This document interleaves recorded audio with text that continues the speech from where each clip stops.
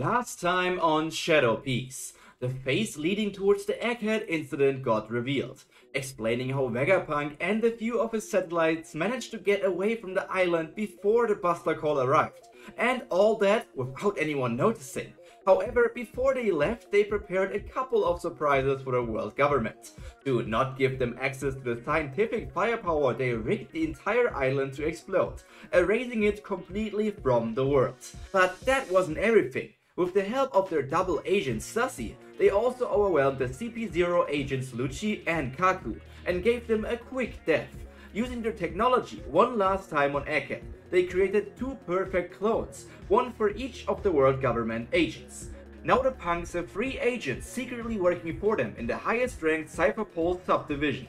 As they made themselves on the way to the Revolutionary Army's base, they ordered their clone warriors to fake fight against the Seraphim. This battle lasted so long that it was still ongoing when the Buster Call arrived. At first, Kizaru had a conflicted face on him. After all, he and Vegapunk are old friends. But when he noticed that the vivre card of the old scientist pointed in a completely different direction, he is quite relieved. The Yellow Monkey Admiral just follows orders, even if it meant he had to kill a friend of his. It's his job and that's where it ends. This time though, the command was specifically to kill Vegapunk and the satellites on Egghead Island. As they are not on this island anymore, it is simply impossible to achieve this mission. One after the other, the marine and world government vessels arrive at the coast of the future island. A few talented commanders, every vice admiral and Kizaru himself can feel the battle going on in the island. So they quickly rush towards the position of their previously sent agents. Lucci and Kaku are in the hybrid Zoan forms, and black clouds form a semicircle around their back, showing off that they are awakened devil fruit users. Sassy remains in her normal human form, offering backup for the two frontline fighters with sneak attacks when the opportunity shows itself.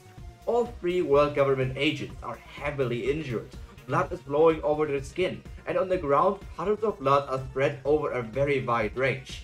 All of this damage is just to make this whole confrontation feel more real, otherwise seasoned fighters could look through their ploy quite easily.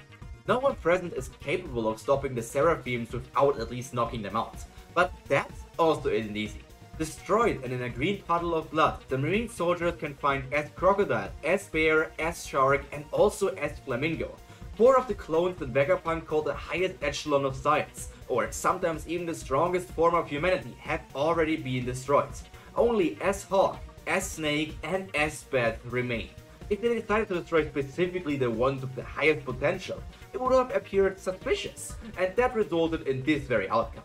Kizaru takes in the situation at light speed and quickly gives out orders. He may appear lazy most of the time, but when it comes to work, he performs at the highest efficiency. The Vice Admirals have the highest speed and don't use devil fruits, grab the sea stone handcuffs. Everyone else assist them in putting the handcuffs on the Seraphim.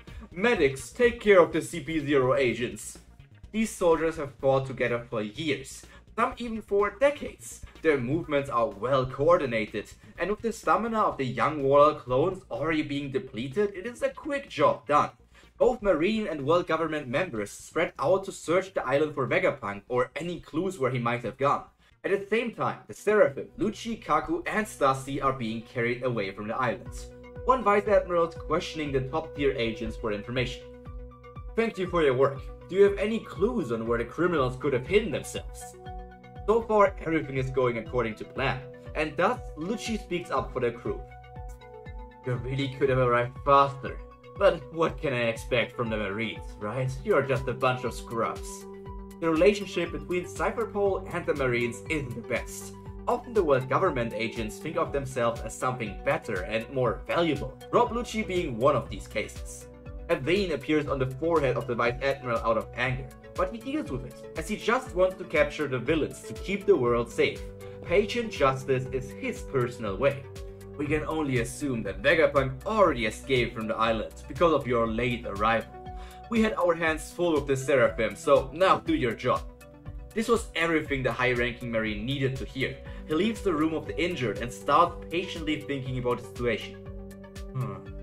If Vegapunk really escaped, our mission is over. We secured 3 of the Seraphim, and none of the CP0 agents died either. That is a relatively positive outcome. His thoughts are coming together fluidly, putting all the information together like puzzle pieces. But something is missing. Would a genius criminal scientist really just behave like this? And then it clicks for the Vice Admiral. He instantly starts running to the communication center of the battleship and begins an emergency announcement in a hasty voice. All Marine and World Government soldiers, evacuate from Egghead. This is a trap created by Vegapunk. He already left the island. We need to leave this place now. Patience is the key to success. That is what he always says to himself. But now he has to act in the opposite way. He could be wrong and get punished for his actions, and yet his gut tells him that this is exactly what he needs to do. In orderly fashion, all the soldiers return to their respective ships and sail away from the future islands.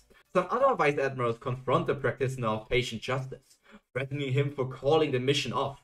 Meanwhile, Kizaru just watches. Hours pass, and Egghead has left their field of view already.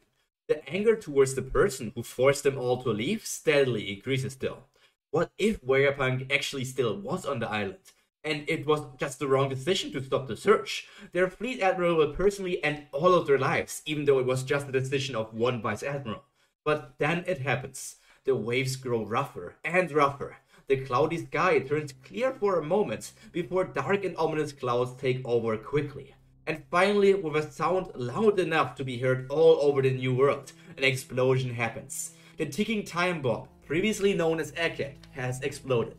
This explosion can be seen by all the soldiers, even though the island already left their eyesight. But that's not everything. The patient Vice Admiral shouts with all of his might, "Take cover!" With a delay, the force of the explosion reaches the warships scattered for the Buster Call. Planks get ripped apart, windows shatter, mass destruction ensues. Because of the quick judgment of the Vice Admiral, no one was injured badly. What he didn't expect was that this was just the beginning. It was just the prelude of something bigger. Nobody expected a select few of the world know of the existence of the Mother Flame. But this energy source on Egghead is now also about to perform a destructive feat like no other. Luckily, the first showcase sent the ships multiple kilometers further away from the explosion point of origin. No one dared to get out of the inside of their ships, but the Vice Admiral who started all of this went out to look for the people who didn't make it in time. By his own estimations, he has at most a minute before the Big Bang hits, but he doesn't regret his decision. Multiple people didn't get inside before the first shockwave hit. As a Marine, it is his job to save others, civilians and also his comrades. 10 seconds before the Mother Flame explosion reached them, he heard a quiet "Help!" coming from the watchtower. This is no time to hesitate, he thought to himself, before gabbling up there. In the crow's nest, he finds a young man, barely old enough to join the Marines. He doesn't look injured, but his legs have given out from fear. "Don't worry, I will bring you down," is what the Vice Admiral tells the recruits, but it's already too late to actually get to safety. Putting himself in front of the boy, he takes the full force of the explosion's shockwave with his body. Tekkai, armament haki, and pure guts. He grinds his teeth, not thinking about himself, but just about the safety of the young recruits. On this day, 100,000 people lost their lives, one of them being the patient Vice Admiral. Unnecessary deaths that the world government could have avoided if their leaders weren't the Celestial Dragons. But with those deaths, others swore to change the world and make it a better place. One of those people was the boy that got saved last second. What it entails to actually change the world and make it a better place will however be much more complicated than he could have ever anticipated. And this is the end of today's episode of Shadow Piece. I hope you enjoyed it, and rest in peace to the patient Vice Admiral. He really was what a Marine should be in his world. But now, he's done. He was just a side character for the singular episode, but maybe you still felt some emotions for him. For now, that is all from me for today. All that's left to be said is stay happy, stay healthy, and most importantly, stay cultured. Pyro, out. Bye!